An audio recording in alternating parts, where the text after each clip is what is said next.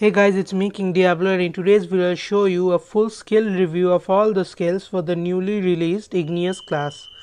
So before starting the video, just keep one thing in mind, that the passive skill for Igneous class has a flow which when activated it buffs the water based skill, and when deactivated it buffs the fire based skill.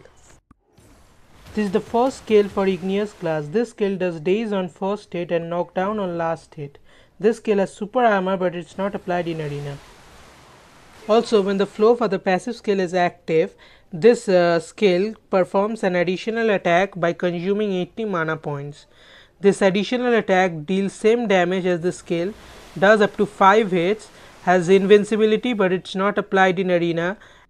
Also, this additional attack deals daze on hit. This skill has a good area of effect and can be used for both PvE and PvP. This is especially good for PvE farming and mass PvP. It is one of the high damage skills for Igneous class 2.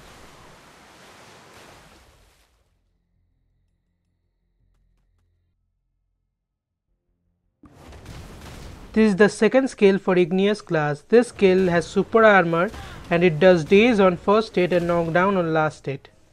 When the flow for passive skill is turned off, the attack range of the skill increases. This skill also has a healing flow and an additional flow which basically lets you charge up the attack for the skill. So when the flow of the skill is activated, you can normally one tap the skill to use both the attacks of the skill quickly, and it deals 100% skill damage as the skill normally would even if you deactivated the flow. But when you turn on the flow, you can charge up the attack of the skill. So if you charge it up one time, it increases the skill damage of the skill from 100% to 150%, and if you charge it up to 2 times, it increases the skill damage of the skill from 100% to 200%. Charging up the attack for this skill also increases the attack range of the skill by additional 20%. This is a really good skill for PvP, and the range of this skill is somewhere in between low range to mid range.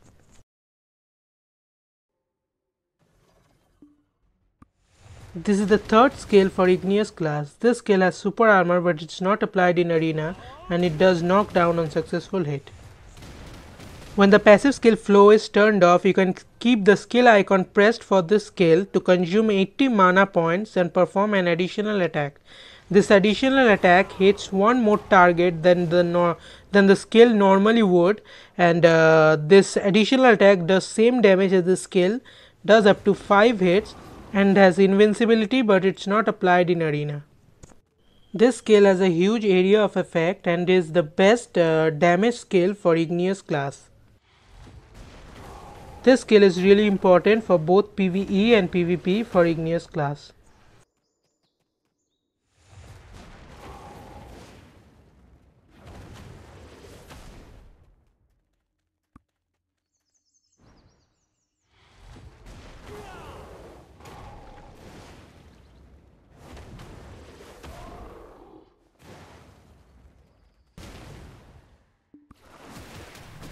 This is the fourth skill for Igneous class. This skill does knockback on it.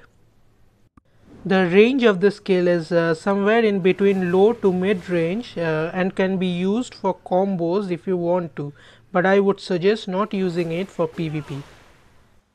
You can also use this skill for PvE farming, but I would suggest not using this skill for anything.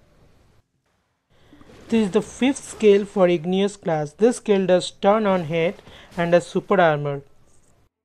Also, this skill has an additional attack flow. When this flow is active, you can keep the skill icon pressed to perform an additional attack. This additional attack deals same damage as the skill, does up to 3 hits, and it has super armor and does stun on hit.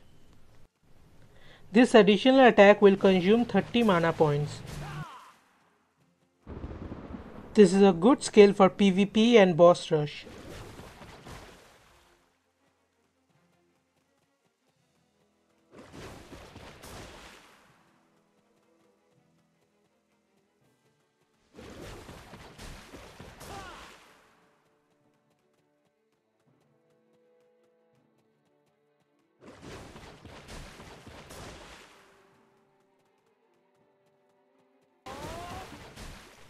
This is the 6th skill for Igneous class. This skill does stun on first hit and knock down on last hit. This skill can penetrate up to 5 enemies in its way. Although the range of this skill is in between mid to long ranged, I would suggest only using it for PvE stuff. This is because the skill animation of the skill is really slow, and by the time it reaches your opponent in PvP, they will run away easily.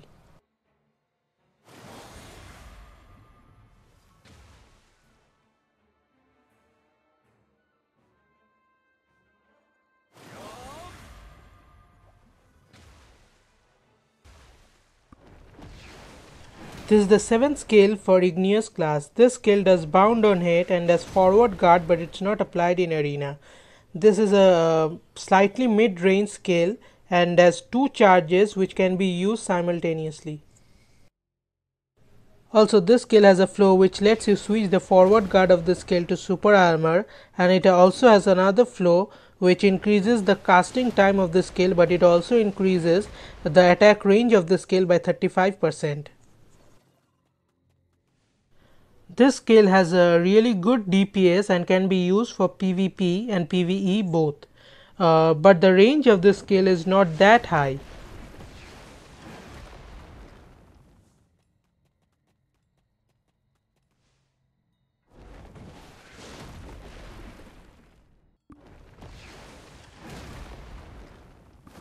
This is the 8th skill for Igneous class and it's his grab skill.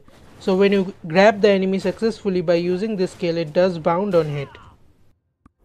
This skill has super armor before you grab the enemy and invincibility after you grab the enemy. Also, when you grab the enemy successfully, all the damage and the CC effects of this skill is also applied to all the enemies near your grabbed opponent. This is obviously a good skill for PvP.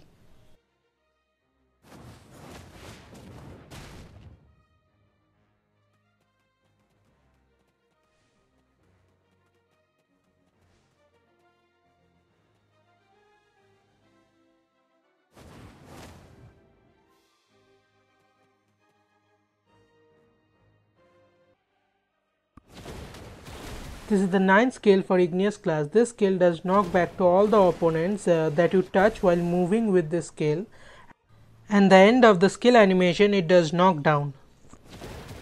This skill has super armor, but it's not applied in arena, and when the passive skill flow is active, the movement distance of the skill increases.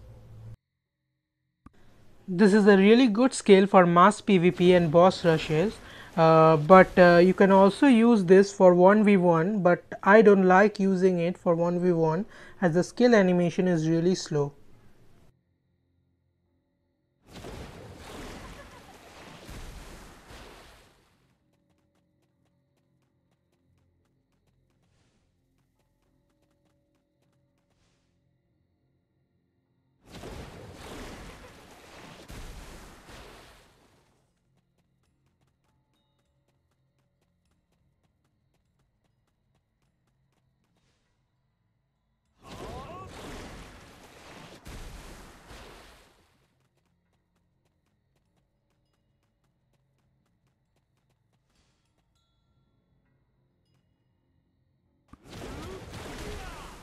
This is the 10th skill for Igneous class. This skill does daze on hit and has invincibility, but it's not applied in arena.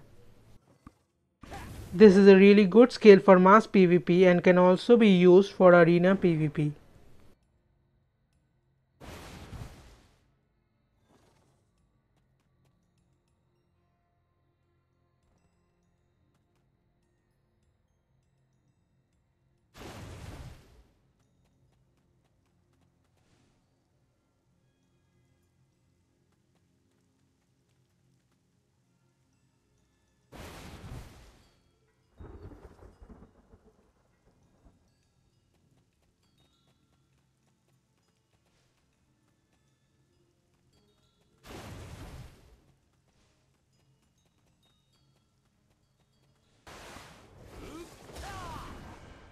This is the 11th skill for Igneous class and it's his buff skill.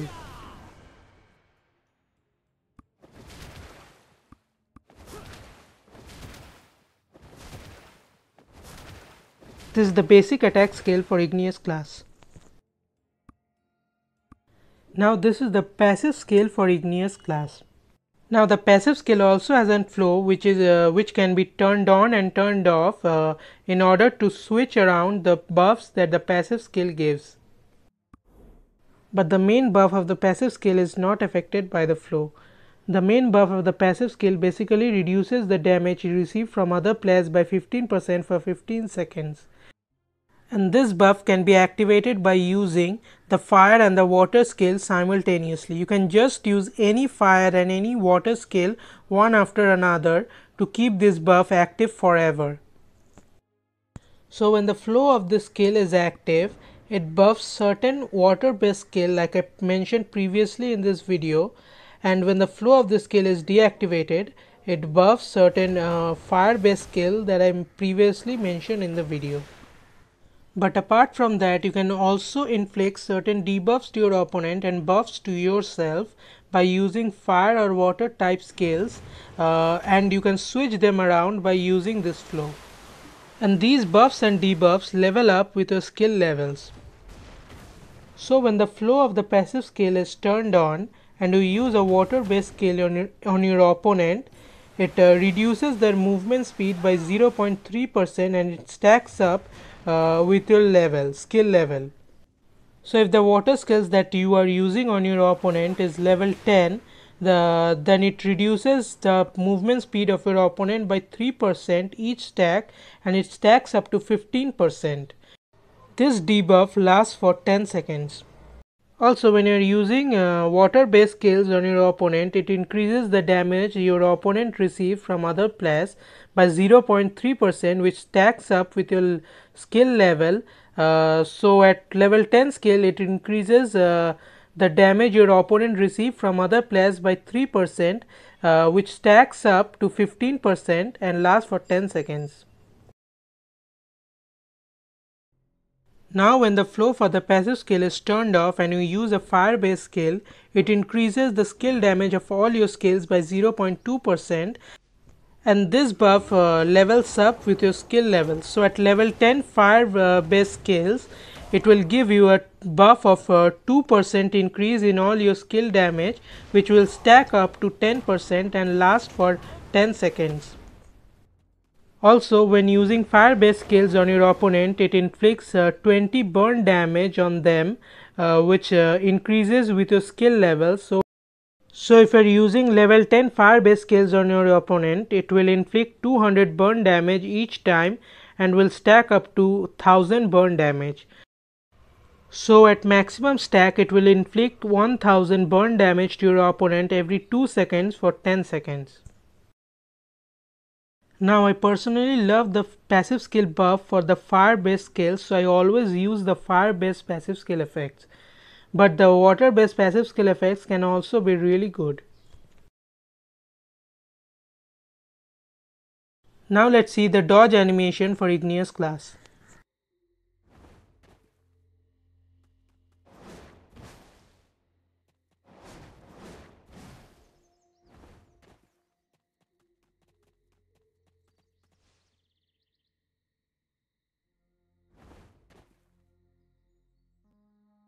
Now let's see the black spirit skills for Igneous class.